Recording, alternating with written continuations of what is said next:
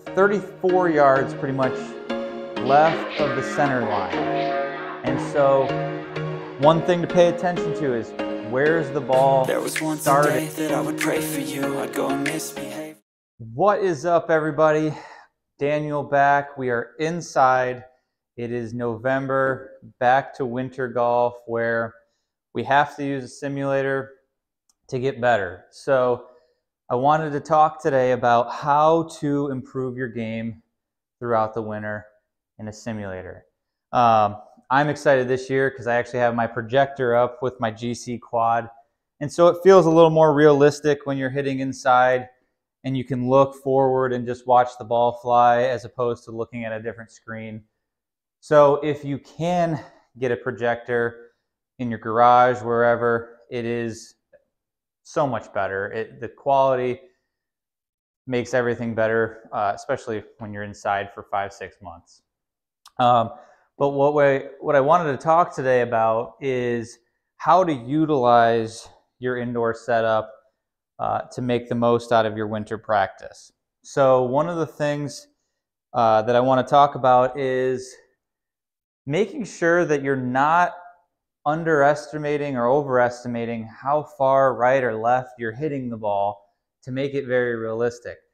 So sometimes when you're hitting in a simulator, you might not know how far right or left the ball is actually going.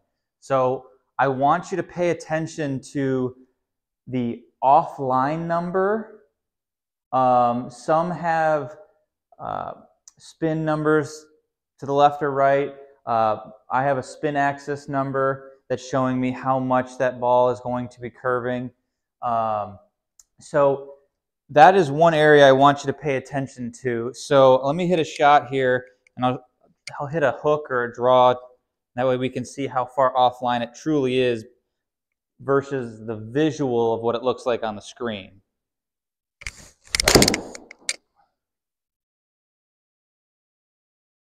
Okay, so I hit a big hook, and it is 34 yards pretty much left of the center line.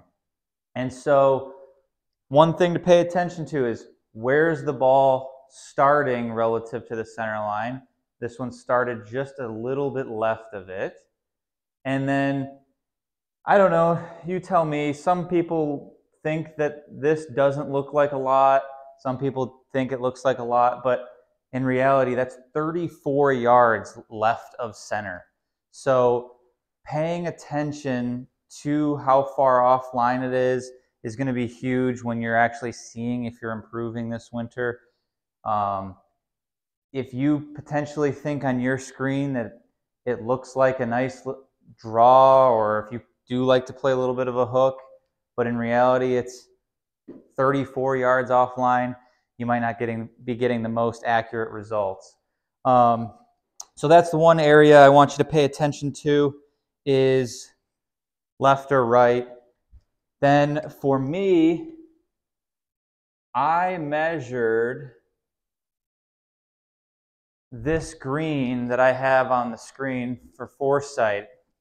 So I measured the width of this green and the depth of this green. And that is the same size green as my 18th hole here at Lakeshore Country Club. And so now when I practice and I hit balls or I'm hitting chips or something, I kind of have an idea of how deep or left or right that green truly is. And so I set myself up at the yardage that I am relative to that pin. Let's say I have my 8-iron in my hand. I hit it about between 155 and 160. I'll put the pin at 155, and if I'm hitting the green, I know what representation it is based off the 18th green. So paying attention to the graphics is going to help you and allow you to make the most out of your winter practice. So pay attention to those few things and have fun this winter. There was once a day that I would pray for you, I'd go and misbehave just so you'd know.